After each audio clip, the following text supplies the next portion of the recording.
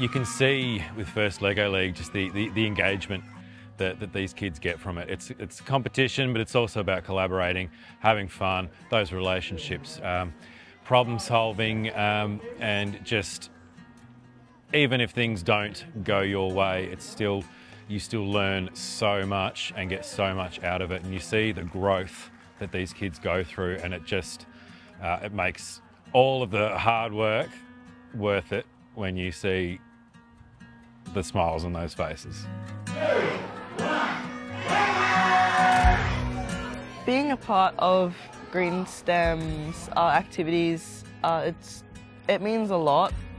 Like, to have the opportunity to actually do it down in Burnie, other than like online classes and just online Zoom calls and whatnot, it's a big help.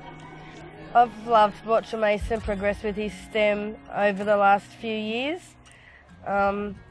He puts a lot of time and effort into everything that he does, and it's been awesome that they've been able to participate in these programs right here in Burnie. At GreenSTEM Education, as Tasmania's leading STEM education charity, we couldn't be any prouder than to bring world-class STEM education opportunities such as Green Power and First Lego League to Burnie and the Northwest Coast. Our mission at GreenSTEM is to ensure that all young people have equitable access to the very best opportunities in STEM, and we're committed to seeing Burnie really take ownership of its reputation as a city of makers and take that into the 21st century. Being able to help and inspire others at Burnie Community House in the STEM Unlimited program, it's been really fun and just interesting to see how they've learnt over the course of since STEM Unlimited was created in November of last year to now, which being able to bring people into the passion and love for STEM, yeah. It's been amazing to see the progress that GreenSTEM have made over the last 12 months or so since I've been able to get to know them. Bringing green power to not just Tasmania but Australia for the first time has been amazing, and events like today don't just put Burnie on the map, but they also put Northwest and all of Tassie on the map as leaders in not just STEM education but innovation in general, and I'm super excited to see what GreenSTEM get up to over the next few months. It's really exciting times for them.